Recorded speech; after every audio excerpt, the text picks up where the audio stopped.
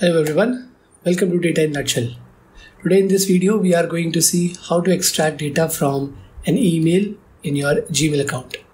For example, I have a label testing and in this label I have this email and I want to extract this 300 which is against quantity. The header name is quantity, right? So I want 300 and I want other headers as well based on my requirement. And I want to fetch that data into a Google Sheet.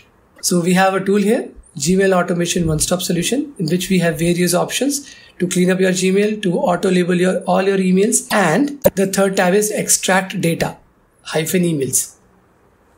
So in this tool, you have to set a date range. For example, today is 22nd July. So I'm going to take as 23 here, the end date, and the start date is 15th July. Okay. So basically this date range will guide the tool. That tool only needs to fetch the emails between these two date ranges, right? And then we have to enter the label name. Label name is testing, as we saw. And there is nothing I want to filter from the subject line. So we can just keep this cell as blank. After that, in this row, E9, from E9 to H9, right? You have to add the headers that you want the data for.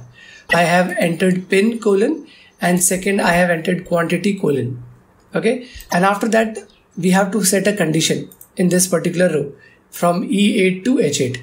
Data after text pin, data after text quality : so you have two options here, data after text, data before text, right? So in this case I know that in the email the number is after quantity, right? So that's why I have selected data after text.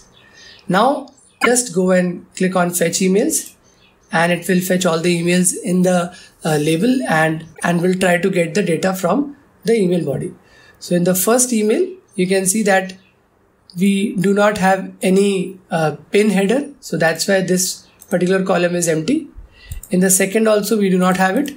But for the quantity, you can see that we have 300 here. It has fetched 300. And similarly, we have 10. It has fetched 10.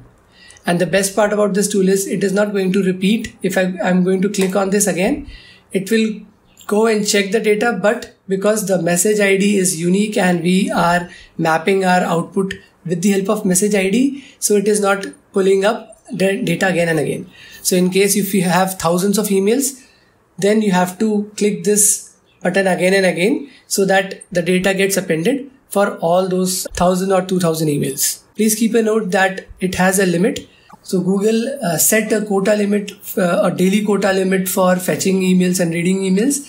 Similarly, for this particular script as well, there is a limitation that max to max it can run 500 emails in one go. And I believe 2,000 emails or 2,500 emails in a day. Please let me know if you have any other customized request for this tool for your particular workflow. I will be happy to help you. Thank you for watching.